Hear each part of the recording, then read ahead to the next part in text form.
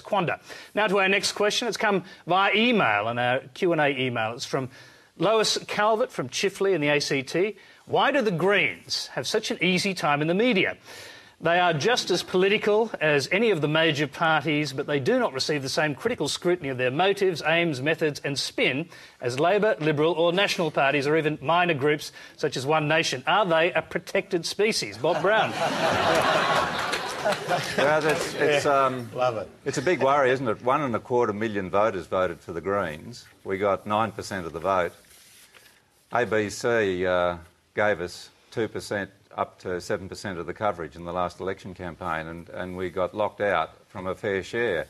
But there's this view that the Greens, who are the cutting edge for the 21st century on ecological issues, on social issues, on democracy issues, should be kept out of the race, that we're invalid, that this is a two-party system. Well, it isn't. And we're in there, we're the third party, the fastest growing party in Australia, and we're in there to put the big parties on their mettle because they're so similar to each other on so many issues, and we're thinking long term. We think, and here's the big difference. Politics is about a 3-year trajectory for the big parties. For us, it's about our grandkids. And what's this world, the world that we're going to hand on to them. And when you start thinking about that, you come up with different answers. It's a giving type of philosophy. We're in the political arena. This is a democracy, and I only wished we got the same proportion of coverage that the big parties get. We're going to give the coverage to that question. Let's hear from someone. Let's hear from someone else on that question. We'll go to Tony Abbott. Well, I think the Greens do get a soft ride in the media because they're never going to form a government, and parties. That's what you think. Parties that are possibly going to form governments are subjected, quite rightly, to very rigorous scrutiny. Now, when it comes to ideals, I don't think anyone should say that the Greens or the ALP or the Liberal Party, none of us have a monopoly of idealism. I think all political parties have ideals. The Labor Party has a great ideal of fairness and justice. I'm just a bit concerned up to the right of Tanya. The Liberal Party has a great ideal of freedom and the development of the individual. And the Greens want to protect the environment. For God's sake, we all want to protect the environment these days. Don't think you're the only one who wants to do it. Well, come down to Tasmania and look what your government is doing to those forests and the wild. I wish I was still in government, and then I'd protect them for you, Bob. Tanya Plibersek. Oh, look, I think it is fair enough to have greater scrutiny on the parties that are seeking to form government. I think that that's perfectly fair, and I'm happy to be scrutinised for our policies. It is frustrating to hear Bob say things like the major parties are both the same. I can't imagine John Howard apologising to the stolen generations. I can't imagine John Howard getting rid of work choices. I can't imagine John Howard taking children out of detention centres. I can't imagine John Howard presiding over an education revolution. I can't. Well, we've had one pious litany. Let's not have another one. Okay. Well, let's go to the audience then. There's a gentleman there with the moustache. In the middle. Thank you very much. I think the question becomes just the way the media can basically control the consciousness, the questions that are asked to the politicians that we can't get access. This forum is giving us that access. But generally we cannot put questions to those people who are basically responsible for pulling the levers or steering the ship. What we're now looking for is for the politicians to basically be proactive rather than reactive. We want you to go out, like Bob's sort of suggesting, to go out there and create a vision that we can put not the grandchildren but the children of the grandchildren beyond, so we can basically get a long-term vision for the country. And the media needs to be in congruent with that concept. Can I just make a point about this? So we'll just take one more brief comment there and then we'll go back to that panel. I suggest that all the political party put their performance targets on a website just like we do for company executives. Then we can measure after 1 year what is their performance. OK, passionate comments. Bob Brown, just quickly, we might wrap this up, but you wanted to comment. Oh, yes. You wanted to respond. The differences. For example, here we've got a government that's promoting the export of coal out of Australia to the rest of the world in an age of greenhouse gas crisis. Here we've got a government that's destroying the forests of Tasmania and it's getting behind Gunns pulp mill, which is going to raise Australia's greenhouse gas output by 2%, as well as driving creatures like the giant Tasmanian wedgetail towards extinction. Bob Brown, can I just interrupt there? Yeah. ANZ pulled its finance on the pulp mill today. Yeah. Is that? Can I just ask you? Is that it?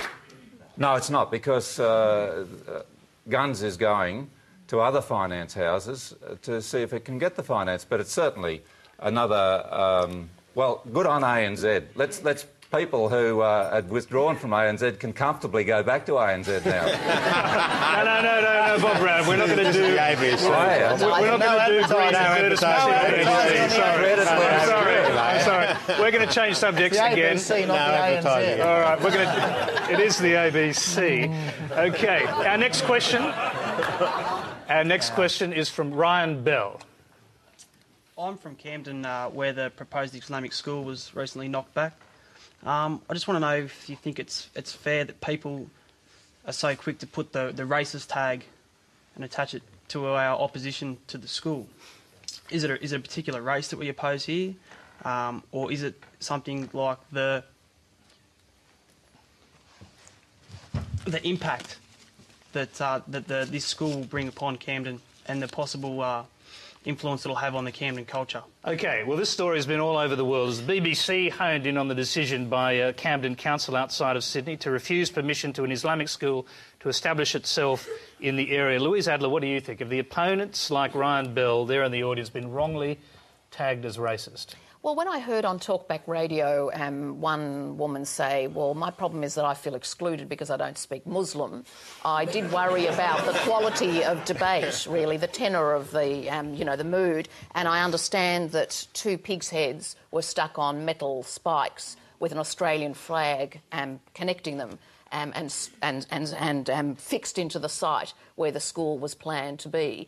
I think that's very disturbing. I can't read it as anything other than profound xenophobia, and I think it's a damning indictment of Australian society. And I do wonder whether, and I'm sorry, Tony, you'll object vociferously to this, whether the former government's enthusiasm for private schools hasn't engendered the kind of reaction we're seeing today. Tony Abbott.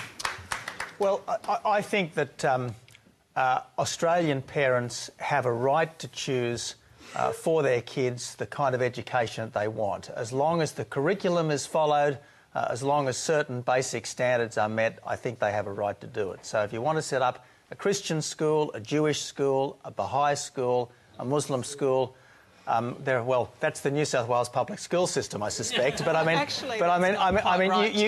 you have a right to do that, or you should have a right to do that. Now, I certainly don't leap to the conclusion that the people in Camden opposing this are xenophobes, let alone racists. I think that all of these buildings, developments, have got to pass the ordinary sorts of tests, and I would say let the proponents of this school think about the reasons why it was rejected by council and come back with a new proposal that fits the planning requirements. Tony, can I just take up something that Tony said? I think that you just said that the New South Wales school system is the atheist school system. I think that this notion that public education is values-free is a very wrong notion. That's a fair point. Okay. It was a bit of a throwaway line, but I shouldn't have done it. I shouldn't have done it. But let's not forget that it was set up by Henry Parkes back in 1872 to be free, compulsory and secular. OK, Tanya Plibersek, well, let's stick with the actual issue at hand here. Do you think the people opposing the school were doing so for racial reasons? I haven't seen the traffic plans. I haven't seen the details of the council's objections to it. I did see some pretty unfortunate interviews with people coming in and out of public meetings. I hope that those people who were chosen to be interviewed don't represent the broad community in Camden. I hope they don't. Warren Mundine, I know you've actually been on local council. Do you actually believe it when the mayor said there was no racial question involved in the decision of the council? Look, to me, there's okay, and I agree with. I liked Laurie Ferguson's line today, which was, that the council may have rejected this on planning laws. I haven't actually seen the submission, so I can't comment on that. But at the same time, we did see a fair amount of xenophobia there. I agree with